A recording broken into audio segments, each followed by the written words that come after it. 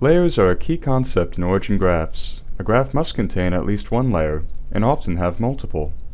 Any number of sets of data may be plotted on a layer, and each is given its own axis scale. Let's go up to the left-hand corner and select Show Active Layer to better illustrate this.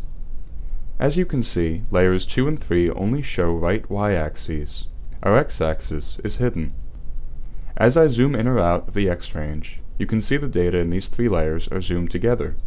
This is because layers can be linked with x-axes set straight 1 to 1, while leaving the y-axes independent. If you have several similar datasets you'd like to plot, this can easily be done using batch plotting. In this dialog, simply select the datasets you'd like to plot and click OK.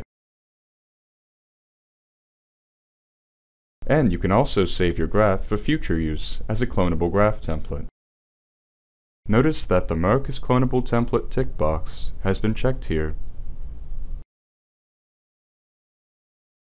If you have similar data to plot, you can select Plot and go to the User-Defined menu. Clonable templates will display a blue Dolly the Sheep icon if the data and template match. You can create this same graph with just one click.